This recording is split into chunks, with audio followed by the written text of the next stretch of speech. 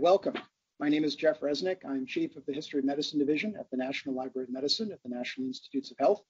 Thank you for joining us today as we kick off the 2022 series of all virtual NLM History Talks. And to those of you on Twitter, thank you for following along using the hashtag NLMHistTalk. NLM History Talks promote awareness and use of NLM related historical collections for research, education, and public service in biomedicine, the social sciences, and the humanities. The series also supports the commitment of the NLM to recognize the diversity of its collections, which span 10 centuries, encompass a range of digital and physical formats, and originate from nearly every part of the globe.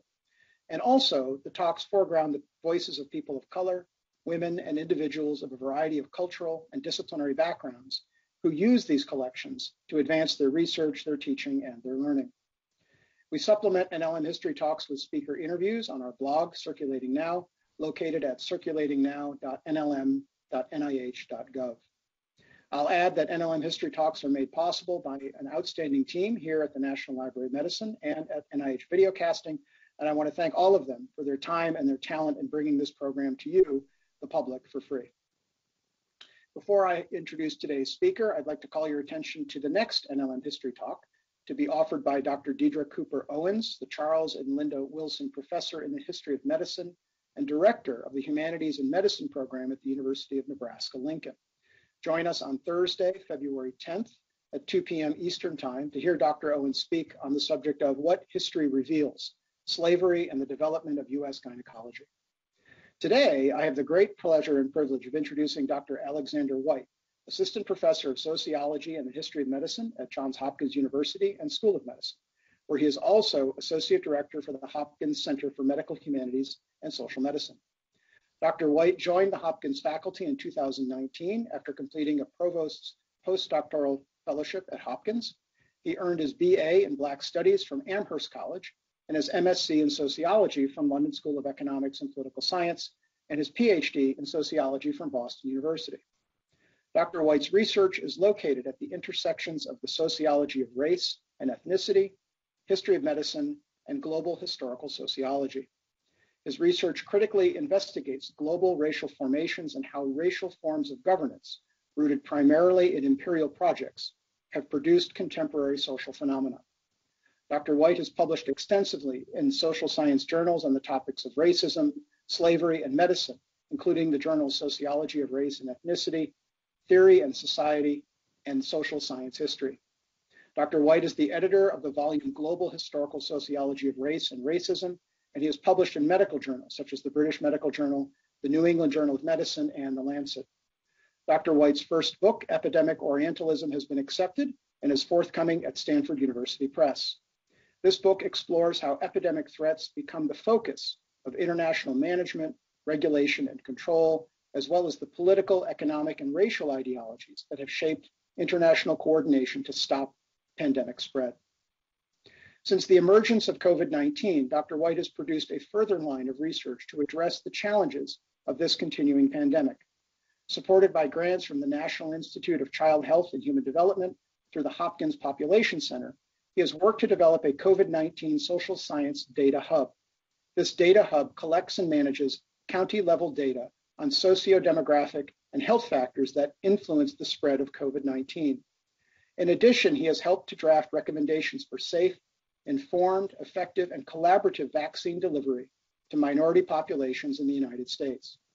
This report was published by the Johns Hopkins Center for Health Security and in the Journal of Health Security. And it was also profiled in the Washington Post, the New York Times, and other media outlets. As an expert in epidemic responses, Dr. White has briefed Congress on COVID-19 responses, and he has written for or been interviewed for roughly 30 print, online, and television news reports by outlets including CNN, the Washington Post, the Wall Street Journal, the New York Times, National Public Radio, and Der Spiegel, and others.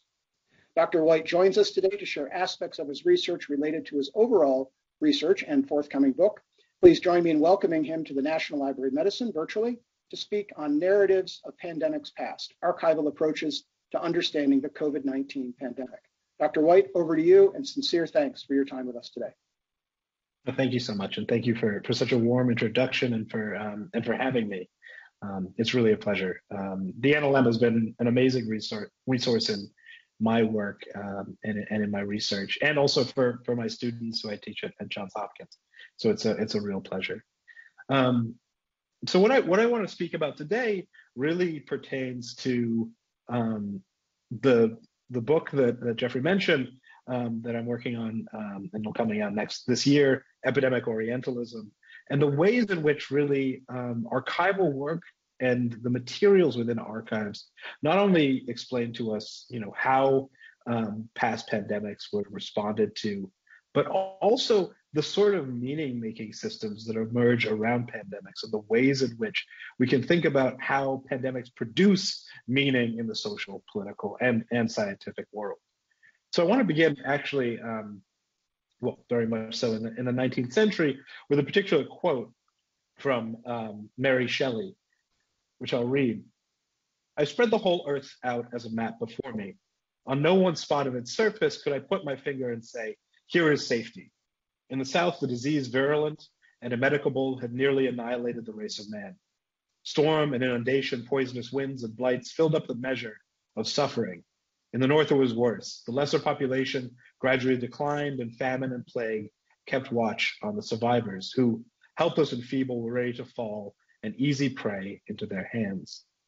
I contracted my view to England. Oh, the overgrown metropolis, the great heart of mighty Britain, was pulseless. Commerce had ceased. All resort for ambition or pleasure was cut off. The streets were grass-grown, the houses empty. The few that from necessity remained already seemed branded with the taint of inevitable pestilence. In the larger manufacturing towns, the same tragedy was acted on a smaller yet disastrous scale." Now, when Mary Wollstonecraft Shelley was writing her masterpiece of Gothic science fiction, The Last Man, she probably would have been aware of the cholera pandemic or epidemic spreading across India and Southeast Asia. In her book, which envisions a global pandemic plague eradicating the human race in 2094, Shelley locates the seed of the disease's spread in the expansion and conquest of the British Empire eastward. As an overconfident British Empire conquers Constantinople, it unleashes the plague which had laid low the city after traveling from Asia into Egypt and ultimately to present-day Turkey upon the hapless and unsuspecting Western Europe.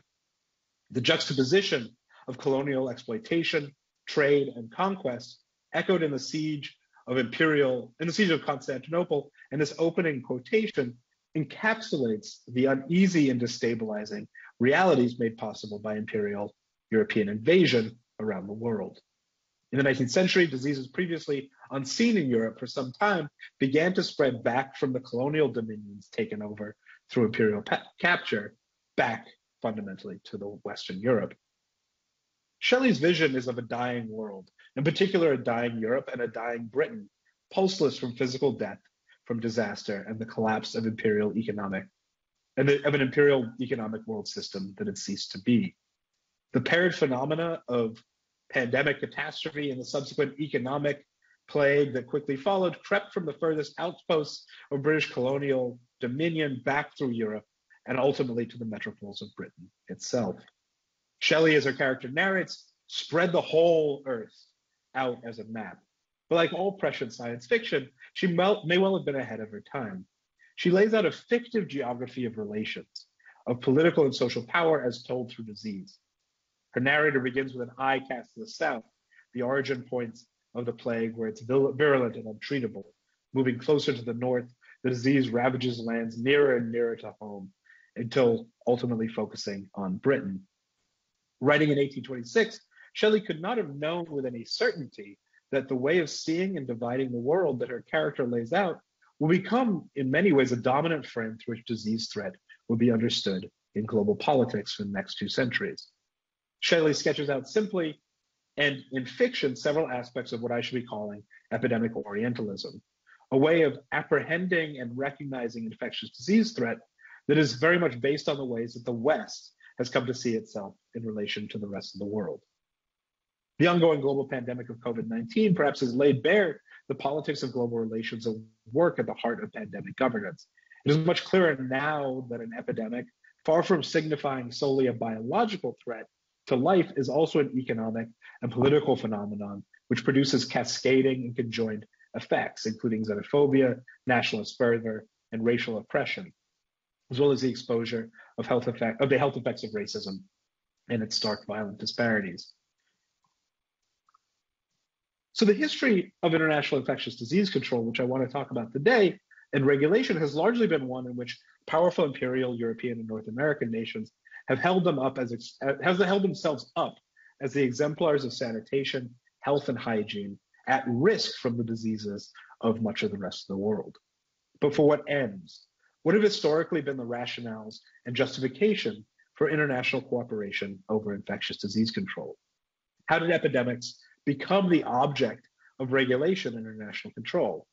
How do these questions affect which diseases become the focus of international response and which do not, or which epidemics become the focus of international response and which do not? And the argument of my work is that in order to understand how global health priorities are set for international disease response, how infectious diseases are addressed and regulated, it's not sufficient to examine the biological or epidemiological conditions of epidemics. In addition, to understand first and foremost how epidemic disease threat is considered, perceived, and acted upon, we must locate the epidemic threat within the landscapes of meaning in which they are situated. Epidemics have historically been constituted as dynamic and complex forces representing a biological threat to life, but also a threat to trade and travel and to economic enterprise.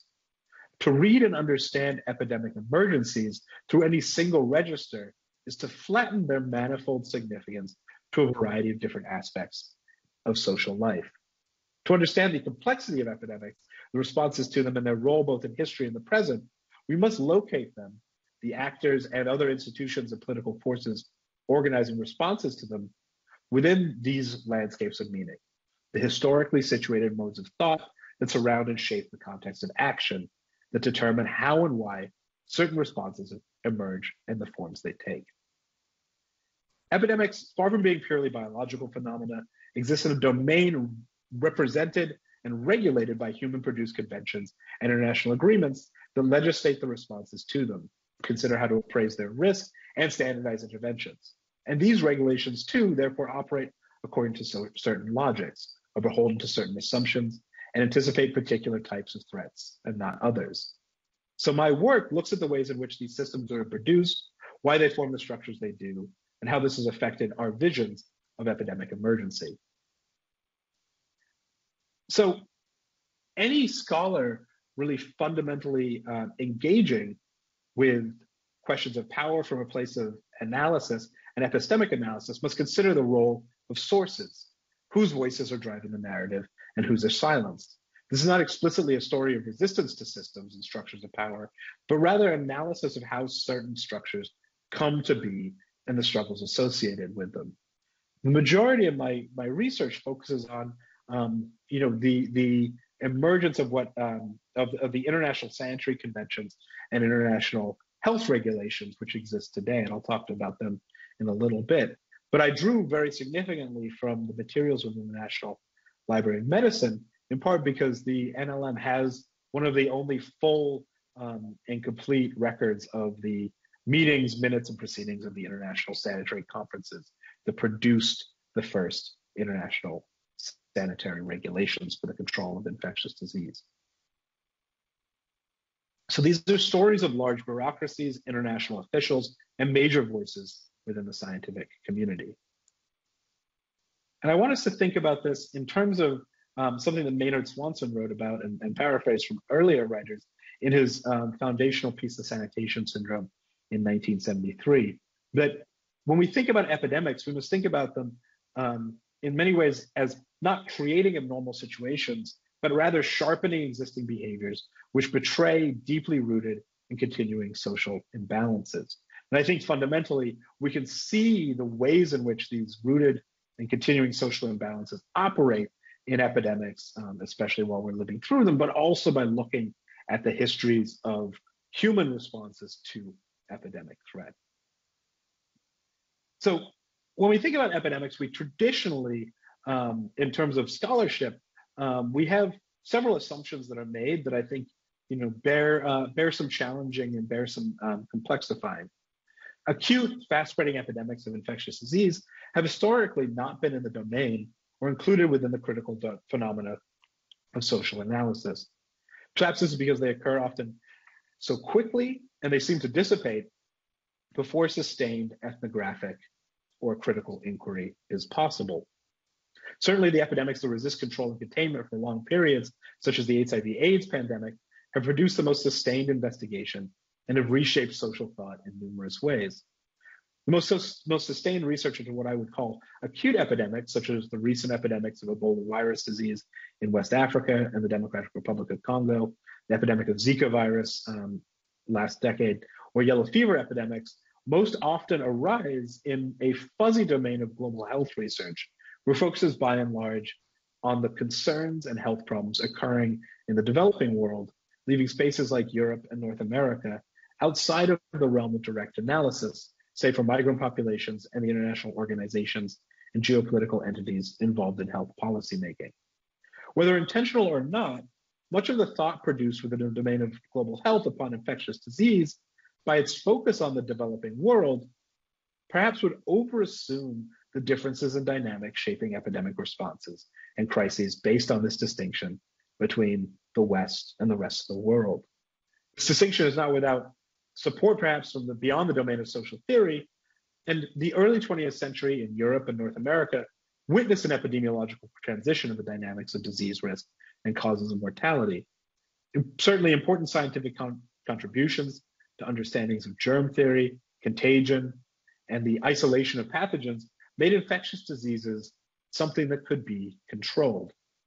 The development of sanitation systems in much of Europe and North America in the late 19th and early 20th centuries made food and waterborne diseases in urban areas a far lesser concern, making cities a far more salubrious environment than rural areas. The development and understanding of mammalian and insect vectors of disease brought scourges such as bubonic plague, yellow fever, and malaria into novel domains of control, especially in the West, where effective eradication campaigns against them were waged. Policy and public health measures in the 20th century in much of Europe and North America shifted towards questions of chronic disease, issues of social medicine, and population health. The eradication of smallpox and the mostly successful eradication of polio and the development of vaccines against childhood diseases like measles, mumps, and rubella have made these formerly devastating illnesses in the West's cosmopolitan centers a concern only if there's significant lack of vaccination or of anti-vaccination discourses take hold. By the 1980s, and especially after the eradication of smallpox, there was fundamentally some optimism that the era of infectious disease may be over for humanity. The merciless pandemic of HIV/AIDS shattered this belief, even after hundreds of millions of lives have been lost, HIV/AIDS has become a chronic disease that can be controlled and managed in pharmaceutical and bureaucratic ways, the dynamics of which, of course, shift drastically by geography, access to resources, and health inequalities and apathy. Indeed, biomedical and technical optimism had led prior to 2020 to the somewhat comfortable acceptance among the leaders and many, though not all, health actors in Europe and North America that major epidemics or pandemics, especially of novel diseases, are rare or unlikely to occur in as devastating a fashion as they can in the rest of the world.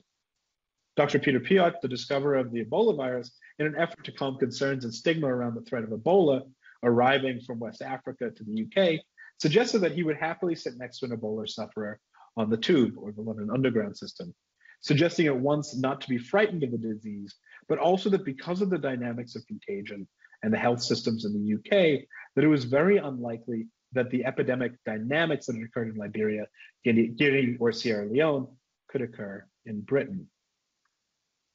In this moment of that West African Ebola epidemic, it was suggested that the crisis the world was witnessing, playing out via media outlets on social media, our phones and televisions, would not occur over here. The scenes of doctors in their negative pressure suits, with much publicized limited access to personal protective equipment, overworked and at high risk for contracting the disease themselves, were portrayed as a ghastly reminder of the limited capacities of African health systems to care for their populations. In places far away from the epicenter of the epidemic, we watched as well as victims of Ebola virus disease died lonely deaths far away from their loved ones, to be buried under intense sanitary controls without formal ceremonies carried out by their families. The prolonged epidemic was blamed on quote unquote West African cultural practices and widespread ignorance of science, mistrust in doctors, and a host of other banal actions that outside of an epidemic were barely scrutinized, but under the harsh gaze of illness had now been pathologized as the markers of a backwards people and unhealthy behavior. Social distancing practices, isolation, quarantine, and curfews were seen as the scrambling practices of a bygone era, wholly alien from the sanitized spaces of modern hospitals and cosmopolitan streets of American and European urban metropoles. These tropes of chaos, horror, and cultural incommensurability with modern medicine harken back to the early 21st century discussions about South African presidents Thabo Mbeki and Jacob Zuma's HIV/AIDS denialism and claims that the disease could be prevented by showering. Epidemics of these diseases disproportionately having greater effects outside of the overdeveloped West than within highlight perhaps a myth whose cracks are emerging today under COVID-19, highlight a myth of the yawning gaps between Western modernity and the rest of the world. So to bear witness, I would argue, uncritically to the history of global health in the West is to perpetuate in an exercise in myth-making that we should reconsider. It is to take part in believing that through biomedical intervention, sanitary development, and international controls, the West is able to separate itself from the parts of the world suffering from infectious diseases, and thus is somewhat superior in its civilization. The elimination of many disease threats over the course of the 19th and 20th century are some of the most powerful signifiers of Western modernity's capacity for progress through scientific rationality and bureaucratization. The construction of this myth of modernity, built from epidemic control, obscures the ways in which it is built upon histories of colonialism, racism, and global political organization that has maintained effective systems of disease control that are privileged the geographies of Europe, North America, and the economic interests that they rely on to maintain political power in the world.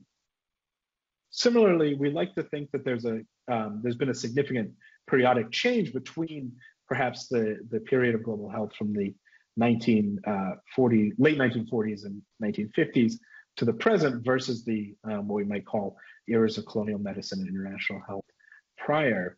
And I would argue that as we look at some of the material that I'm going to be presenting today, that these histories and ideas of distinguishing between these periods, especially the ways that we think of epidemic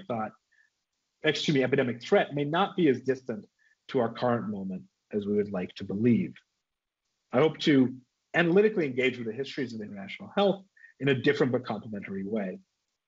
The international sanitary conventions and the international health regulations today exist somewhat out of time and out of step with these dominant framings of these histories and logics of international health that I want to trouble.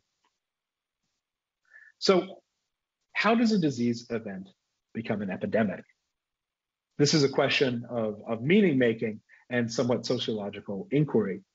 The question at first may lead us in an epidemiological direction, which would have us attempting to calculate the reproduction rate or infectivity of a disease, rates of transmission, severity of illness, etc., in order to understand the threat in terms of its spread and lives lost. This approach might apply techniques and policies, scientific knowledge and practices of public health developed through medical and social scientific research, supported by national and international organizations like the US Centers for Disease Control and the World Health Organization to respond to the natural phenomenon of disease emergence. Thus, one mode of analysis may explain the practices and policies put in place to assess how an epidemic emerges and how a threat is defined through policy and best practices. This analysis may provide us with an understanding of why certain strategies were taken, why certain calculations were made, and how an epidemic is defined given a particular ecosystem of policies.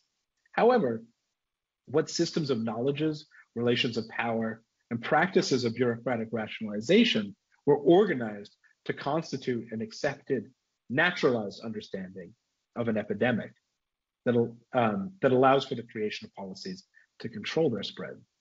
What are the governing logics of international infectious disease control? What sorts of symbolic, political, economic, and social relations are assumed or made real and legible in the management of disease?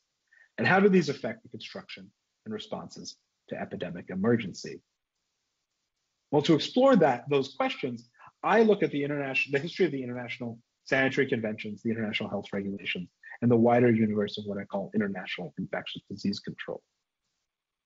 So since 1851, the international spread of infectious disease has been the focus of international coordination and concern, and a single set of regulations have largely governed the spread of infectious diseases in humans. Over 30 years before the Prime Meridian Conference, which established the standard 24-hour day, beginning and ending in Greenwich, United Kingdom, the major empires of Europe, the Persian and Ottoman empires, convened the first international sanitary conferences to establish a global sanitary order. These early sanitary conferences did not set out to establish global health regulations for the objective of the effective provision of healthcare for all. These first conferences and conventions aimed to produce standard agreements for the effective control of disease without hindering global trade. From 1851 to 1938, 14 conferences were held to standardize international regulations for the establishment of quarantine and the sanitary management of plague, cholera, and yellow fever, as well as later typhus and several other diseases. In 1892, the first international sanitary conventions were adopted, codifying the first agreements for the prevention of the international spread of disease. These conventions aim to maximize the protection from disease with minimum effects to trade and travel. Plague, cholera, and yellow fever became the focus of massive international concern due to their threat to continental Europe and the economic threats the diseases posed to trade.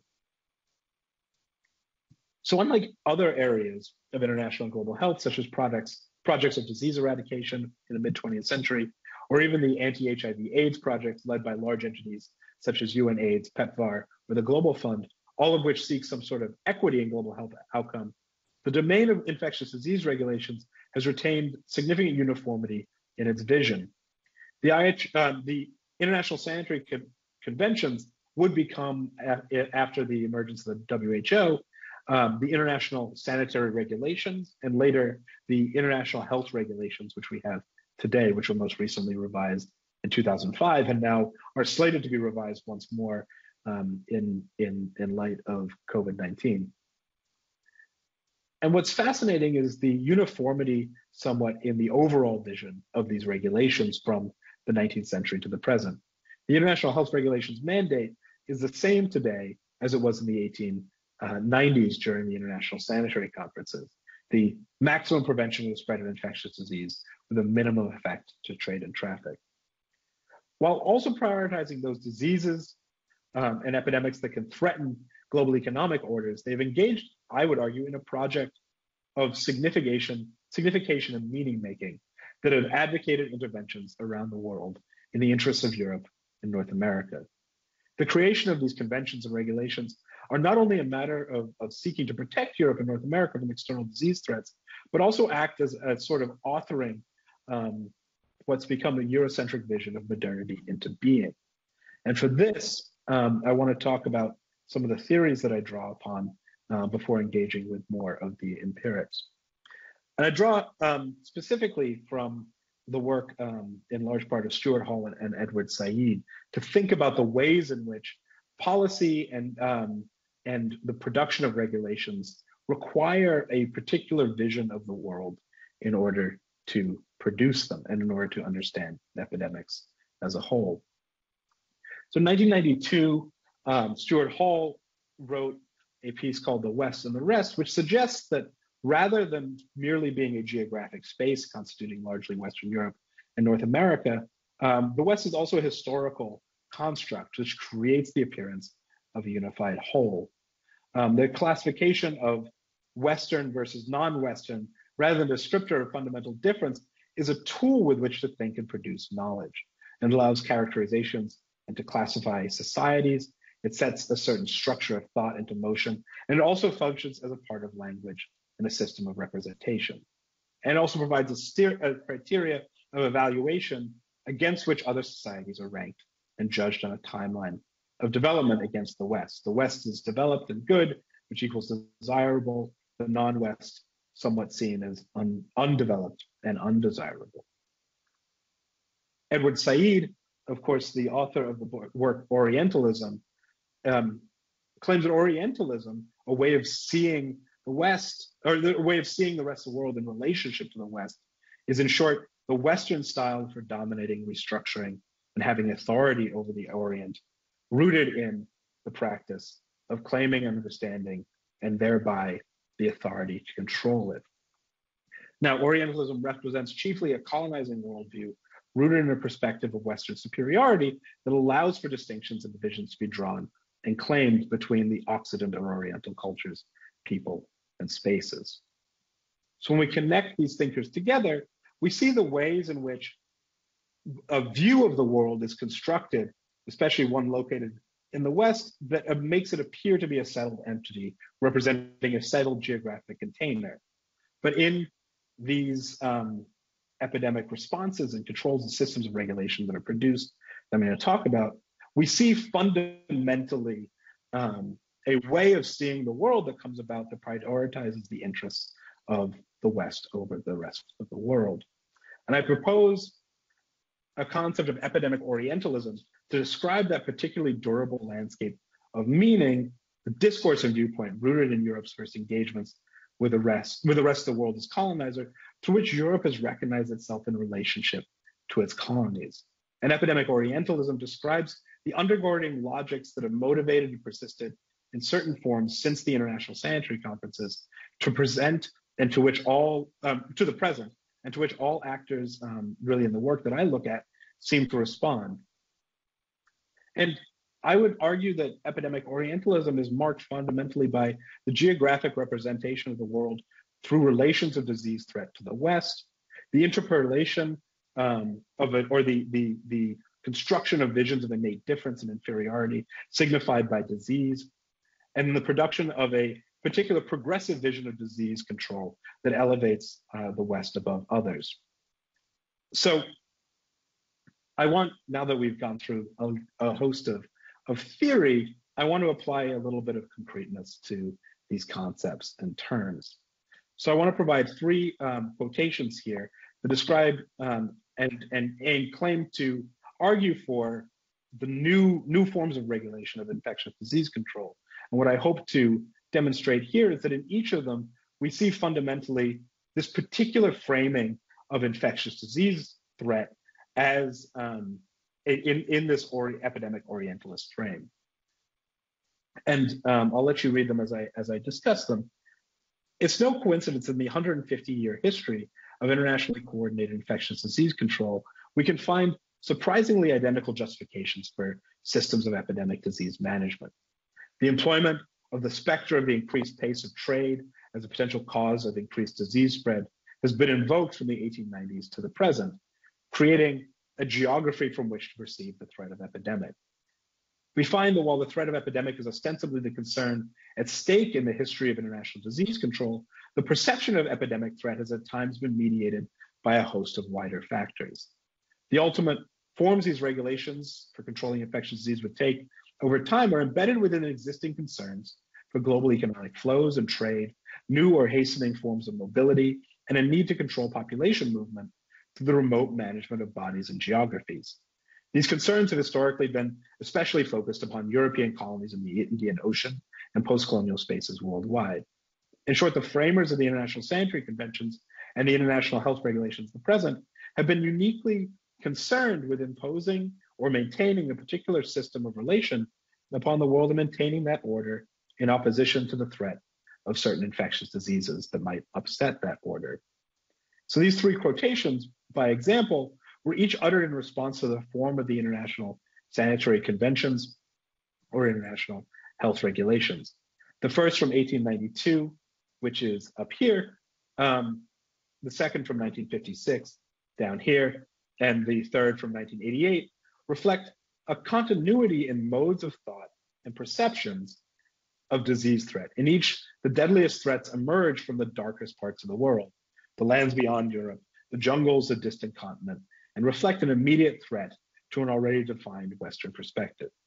Each of these quotes seek to prevent the spread of disease in a manner consistent with keeping particular forms of relation as they have always been.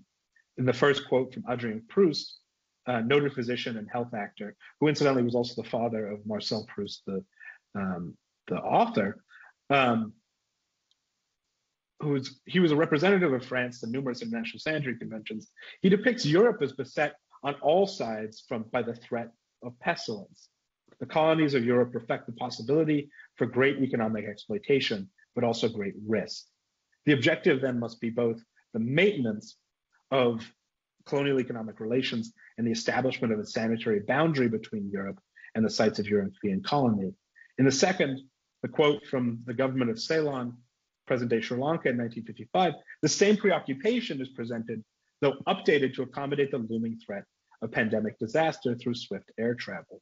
The threat is the lone traveler afflicted with yellow fever, capable of devastating the rest of the world.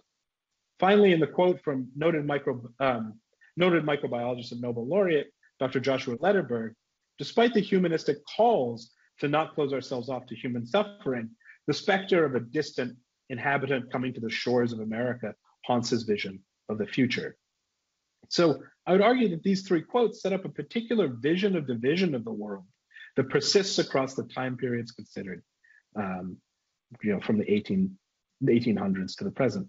That the epidemics that most threaten the globe are the ones that emerge in the distant lands of what was once colonial exploitation, now perhaps politely described as the developing world, and travel to lands unspoiled and unprepared for such pestilence, almost always reflexively Europe and North America.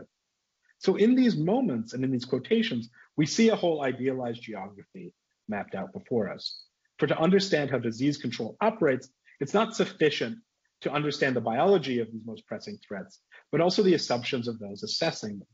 In these quotations, we see a world where threat is seen and must be seen through the eyes of those with their feet firmly planted, not at the site of epidemic occurrence, but rather in the distant places where these epidemics may one day reach. These quotations are a window into the landscapes of relations onto which epidemiological and medical knowledge are mapped, with the omnipresent but unstated purpose of recognizing epidemic threat foremost as that which threatens a division of the world that divides West from rest. So it behooves us to ask the question of how and why, in spite of over 100 years of medical advancement and major global and economic transportations, perhaps does such an enduring perspective of the world of epidemic threat endure.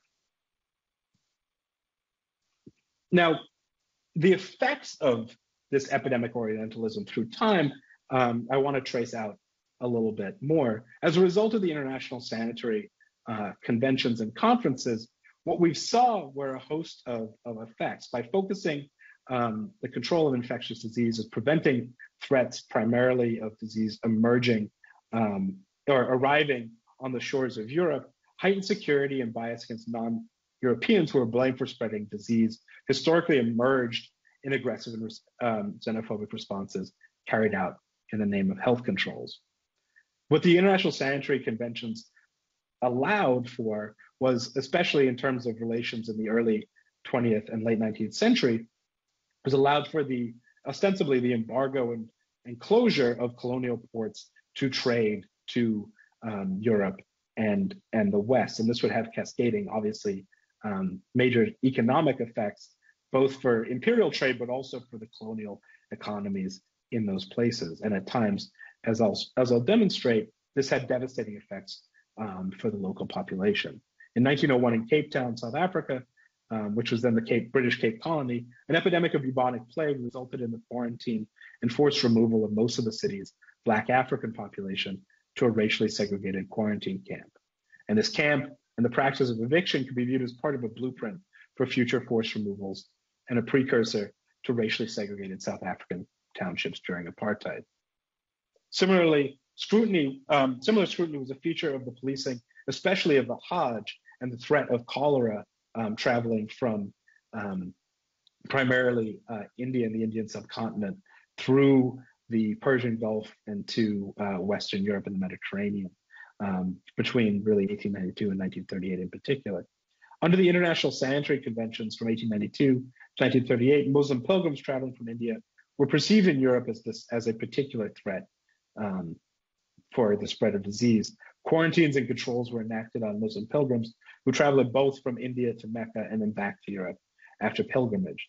The disease surveillance and sanitary systems that govern the Hajj has historically been, and still is, one of the largest in the world.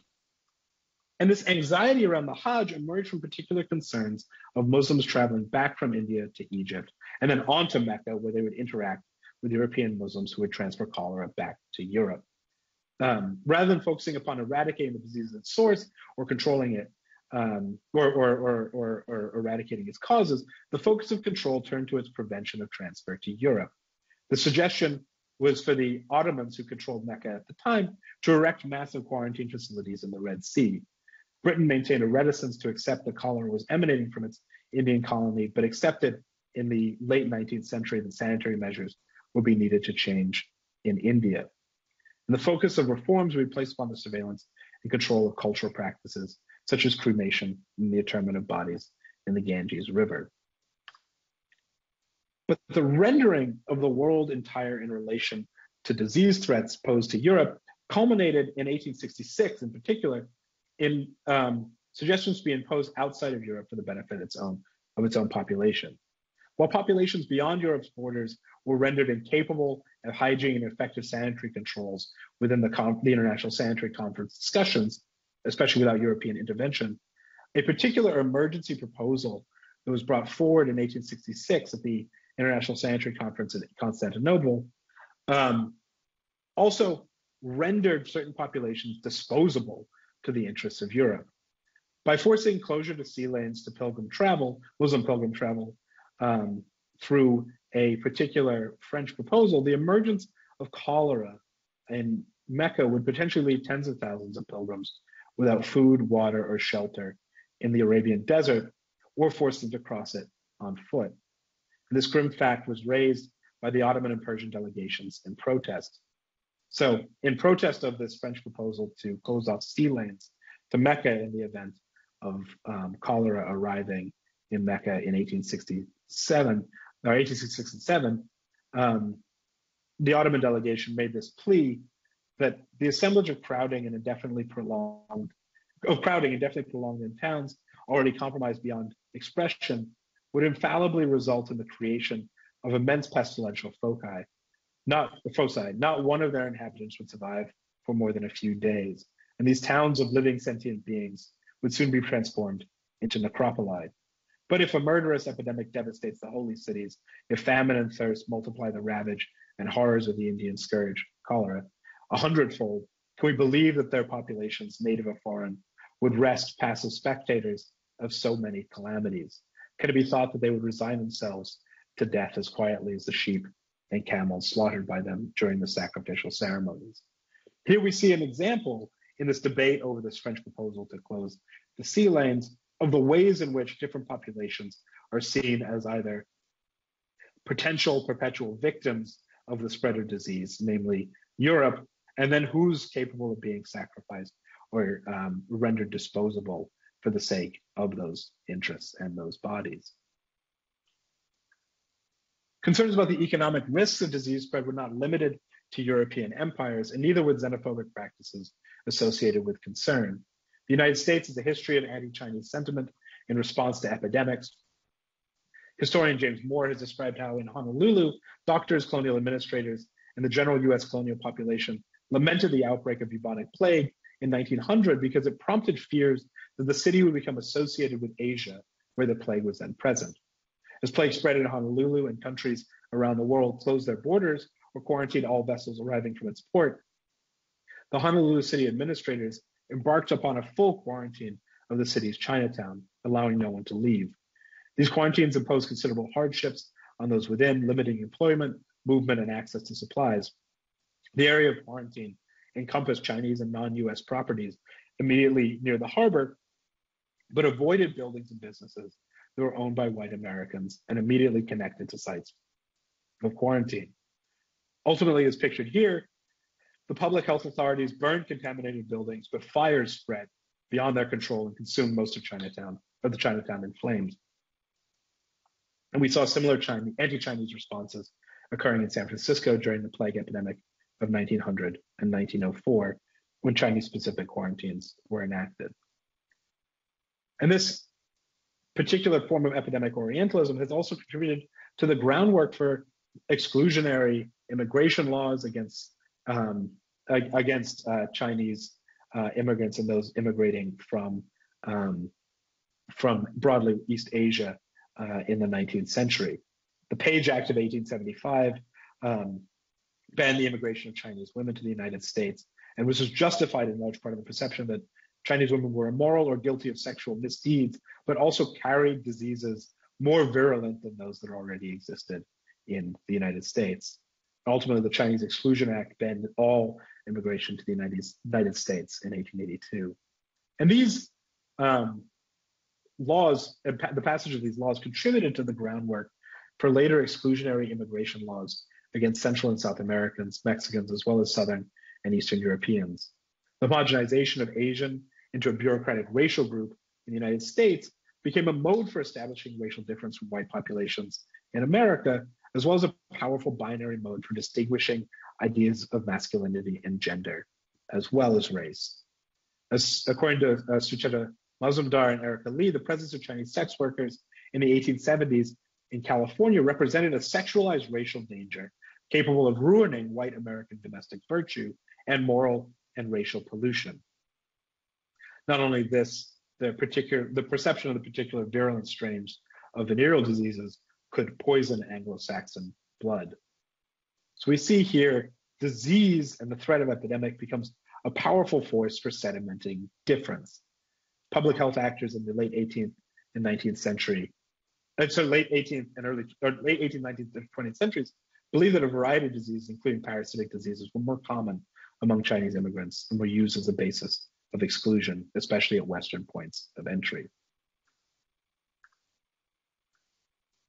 So as I conclude, and that this was a kind of whirlwind tour of this that was deeply theoretical, but also highlighted some of the empirics that I work with to think through these issues. I want to end with thinking about the role of archives in this project and fundamentally beyond.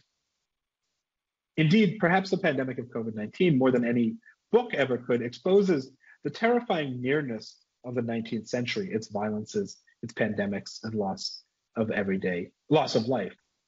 And I think that, what I've depicted should highlight and linger with us, in its haunting nearness to our present COVID-19 discourses. And archives like the NLM bear testament to this. The past worlds that I've described perhaps bear less of a chronological relationship to our current times than a palimpsestic one, modified or written over to make way for the new, while showing the obvious traces of what was there before. In this, we find the endurance of epidemic Orientalism, that discursive framework that, like a shadow, is cast upon global responses to disease threats. In this presentation and the wider book, I hope to show that the continuities and disjoints within the history of international disease control and the legacies of colonial practices of disease control in some ways persist to this day.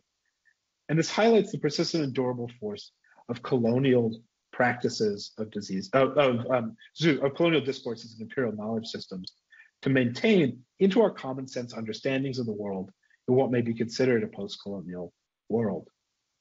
At the same time, I demonstrate how the practices of disease control can shift significantly while retaining, in so many ways, the deeply racial, xenophobic, and anxieties around infectious disease, motivated by concerns of disease spreading to the West from the rest of the world. So this should raise further questions of the ways in which we casually periodize areas in international health.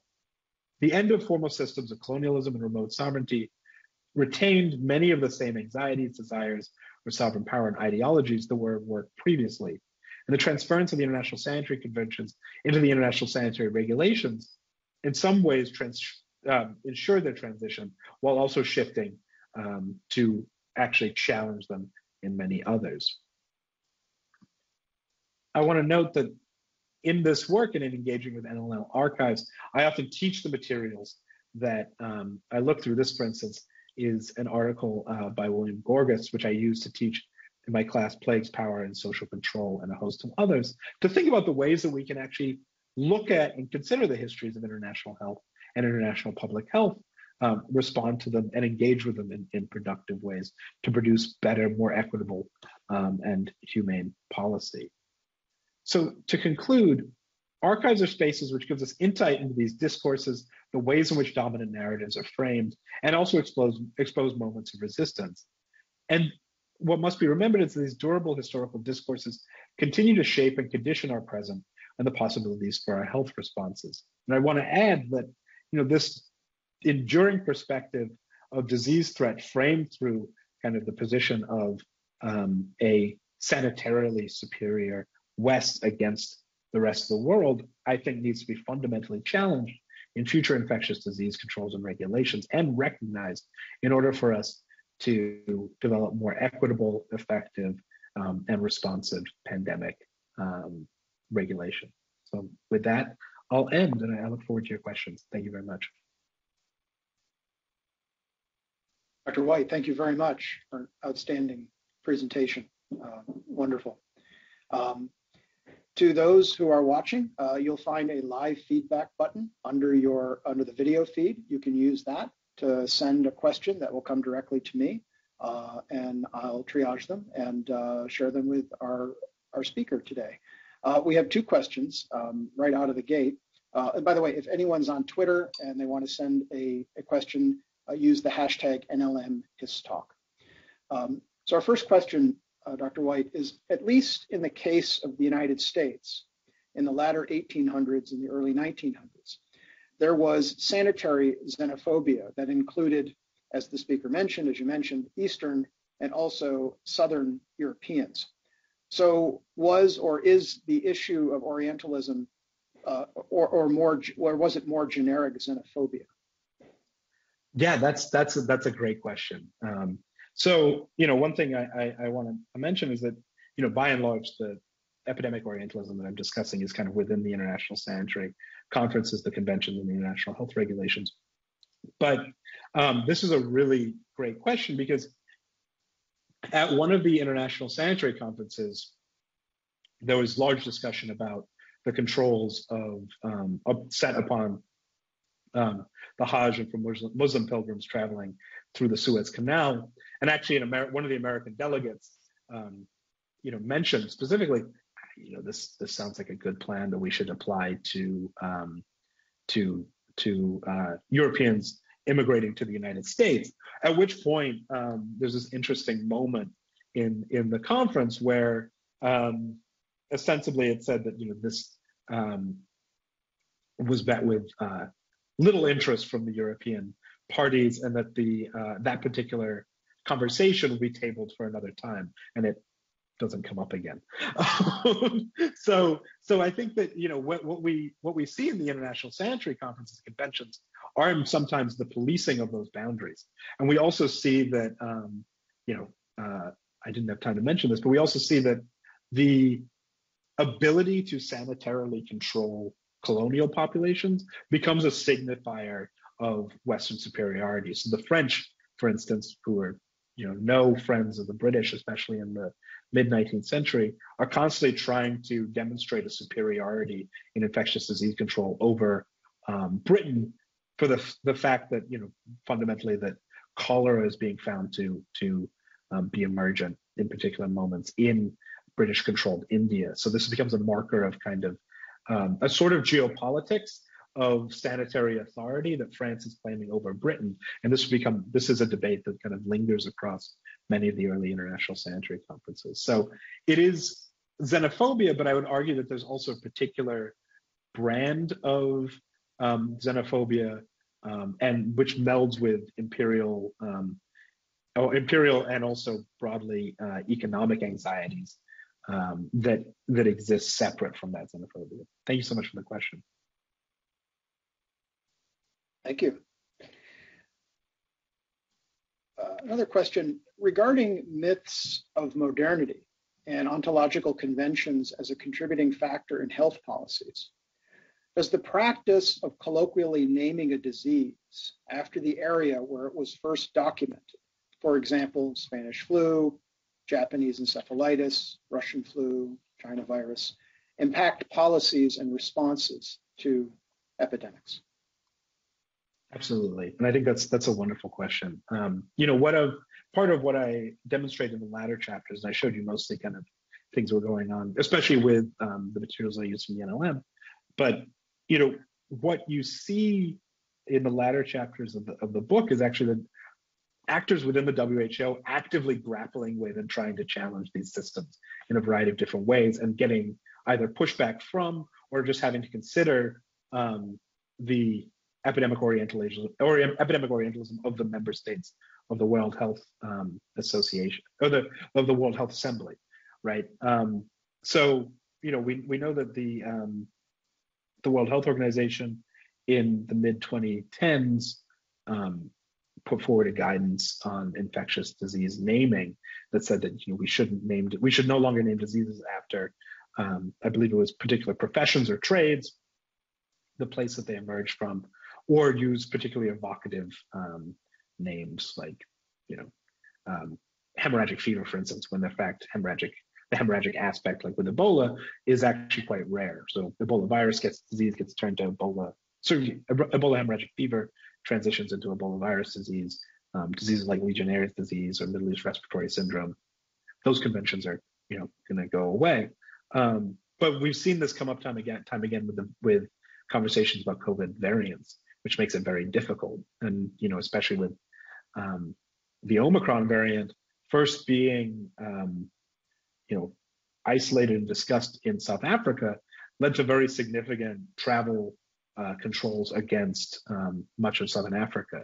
So we do see the ways in which the geographic association with disease has very negative outcomes that needs to be that we need to consider and manage in the practice of infectious disease response. Thank you. Another question that's come through, could you comment on the relative lack of discourse or concern in the West about the chronic pandemic of tuberculosis in Africa, Asia, and South America?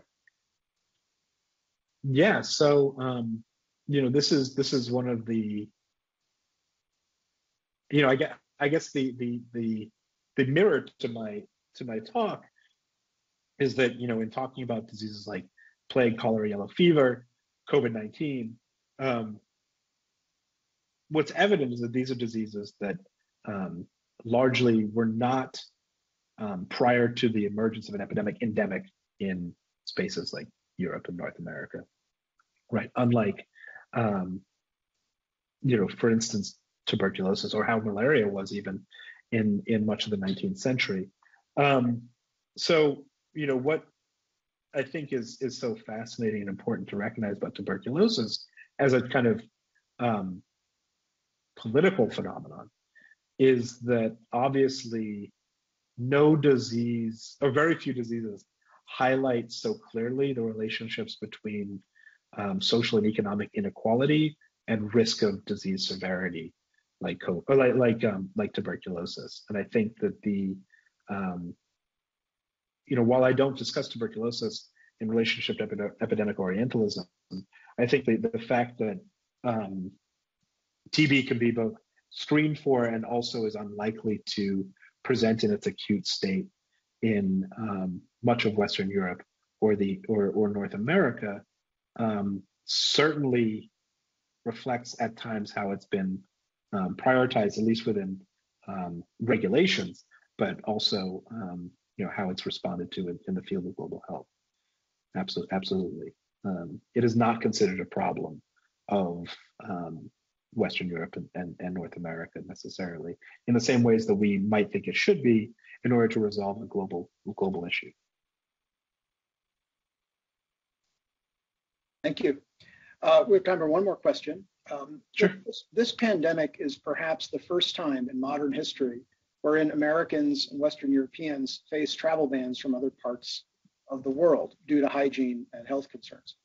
How do you think that might shape American or otherwise Western control actions going forward, now that we've sort of got a taste of that medicine, so to speak? Yeah, that's a phenomenal question. I think that's the that's so much the part of what what I wanted to open with, and I think rather than providing a full explanation, I really just wanted to kind of conceptually outline some of these questions. And I think that this kind of, we have lived very comfortably with a vision of our protection from disease, but also our protection from the regulatory effects, perhaps, of epidemics. And I think now that epidemic Orientalism is much more evident in day-to-day epidemic practice. It wasn't when I first wrote, my dissertation when I finished the dissertation in 2018. But I think that, rather than retreat to the way we've been doing things for the last 150 years or so, we should think about and consider this prevalent discourse in the way that we handle policy, in the way that we reflect on things, and perhaps not prioritize, or to move beyond prioritizing a perspective rooted in a Western ability to remove oneself from the realities of an epidemic, but rather one that's situated, I think, exactly in those experiences, in the experiences of isolation, the experiences of acute epidemic disaster, which I think produces feelings of empathy rather than highlighting difference. I know that could sound rather ersatz and touchy-feely, but I think actually very realistically, this is good. This would produce better policy, and I think we can push forward in this way. Dr. White, thank you very much for your presentation today and for kicking off our 2022 virtual series of NLM History Talks. It's been a pleasure and privilege working with you, and wish you every success with your further research and your forthcoming book. So thank you very much. Thank you so much. Take care.